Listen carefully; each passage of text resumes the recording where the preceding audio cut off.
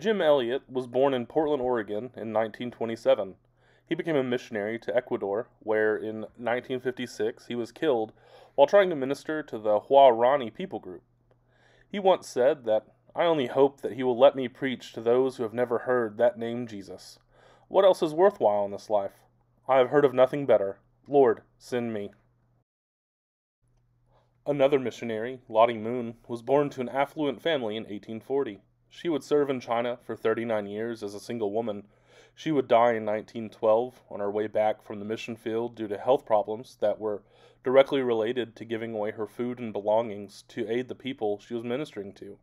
She once reflected, "How many there are who imagine that because Jesus paid it all, they would pay nothing," forgetting that the prime object of their salvation was that they should follow in the footsteps of Jesus Christ in bringing back a lost world to God. These missionaries and several more throughout history have all devoted giving their life to the spread of the gospel to people who had never heard it before. This video seeks to provide an answer for what would make people give their lives so that other people around the world can hear about Jesus by answering 3 questions. The first question is, why does missions exist?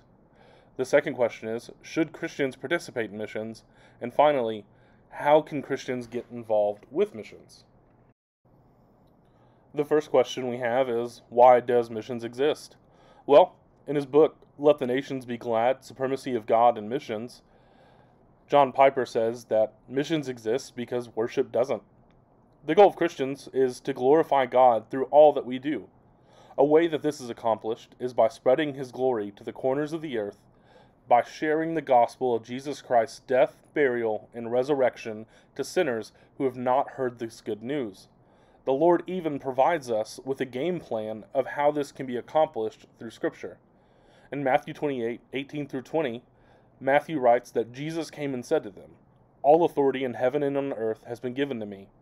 Go therefore and make disciples of all nations, baptizing them in the name of the Father, and of the Son, and of the Holy Spirit, teaching them to observe all that I have commanded you. And behold, I am with you always to the end of the age." Also, in Acts 1:8, Luke writes that before the ascension of Jesus, he told his followers, "But you will receive power when the Holy Spirit has come upon you, and you will be my witnesses in Jerusalem and in Judea and Samaria and to the ends of the earth." Above all else, we should realize that missions exist because God wants us to glorify Him through sharing the gospel to people who have not heard it yet. In this way, God is most glorified by spreading the gospel to all corners of the earth. The next question we should have about missions is, should Christians actually participate in missions? After all, we may foolishly think that, aren't there enough missionaries? There's a church on every street corner of my neighborhood. So, does the gospel really need to be spread? David Platt, in his book Radical, summarizes our responsibility well. He says that every saved person this side of heaven owes the gospel to every lost person this side of hell.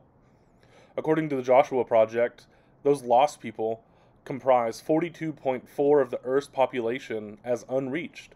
This means that if they were to die today, they will have never heard the name of Jesus, let alone the gospel. That's roughly 3.36 billion people worldwide.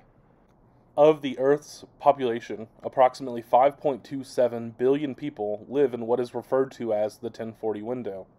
This is an area of North America, the Middle East, and Asia where the majority of the world's Hindus, Buddhists, and Muslims live.